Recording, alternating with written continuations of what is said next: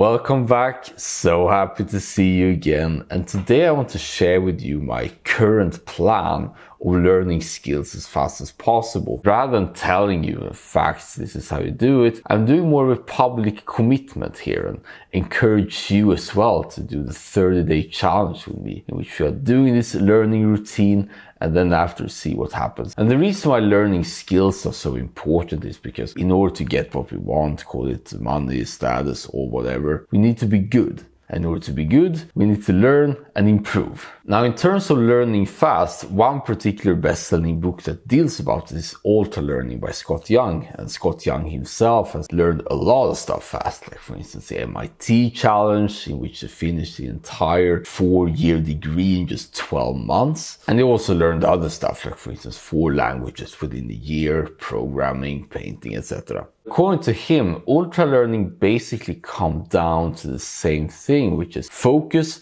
and directly do the hard skill you want to improve at. Attack the weakest point, the weakest link, and be able to receive the true feedback. And even according to this paper, you learn the fastest by paying attention to the errors that you make. This is what cues attention, and you can therefore solve the problems. So this is what I'm going to do for the next 30 days and probably throughout the entire lifetime. Repeat, pay attention to the negative aspects, and simply state to myself that the negative emotion is the way. We are talking about tensions, we talk about discomfort, fear, frustration, failures, guilt, all that stuff. Actively seek out them, in other words, in order to see, okay, where's the next bottleneck that I can improve? Because as long as I continue to do so, then I'm not really hiding anything behind me. I'm seeing my weaknesses, can therefore tackle them fast. But sometimes, and this has happened quite often, when you're leaning into this emotion, doing these uncomfortable things,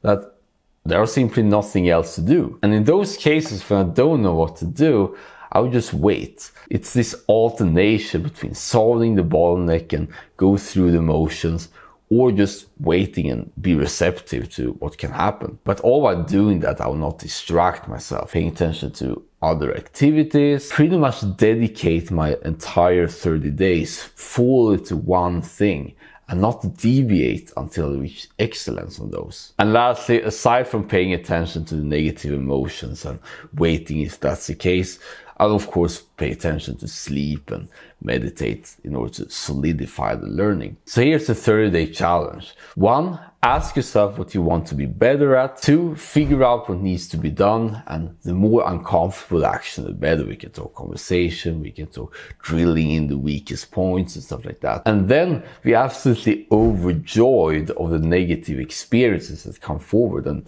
the inevitable failures that will arise. Remember that the more you feel this negative when moving towards what you want, the better. That's something you can add to your home screen or calendar or even tattoo. The worse I feel right now while moving towards what I want, the better. And then alternate between being a ruthless executor or just wait in a Zen-like state, call it that. And especially in my case, my long-term plan is to reinvent the entire productivity space on YouTube. Right now, I don't feel it's sufficient enough because it's more of these concepts that looks very cool, but there is no direct application to them. Let's say, for instance, 5 p.m. and you don't know what to do next. You feel like there's something that you need to be doing, but are not doing that. What do you do in that circumstances? That's something I try to provide the most to you. The first thing for me is to be better at providing ultra actionable advice for productivity and illustrate with examples and stories and facts in order to back it up, of course. But what I'm also improving upon is to learn to speak fluently without a script. As long as you don't read anything, then it comes off more natural, which is something I really want to hone in. So that's it, really, a very short update. The main takeaway is to ask yourself what you want to be better at, figure out what needs done, and actively seek out those negative experiences in order to move forward faster. And then if there's nothing to be done, just wait until you receive the clarity of what to do next. As always, I'm interested to see what you thought about it in the comments. What will you learn during the next 30 days? And as a side note, in March, we're going to see how that happens. Until then, thank you so much for sticking around, and always remember that you're the most amazing human being alive.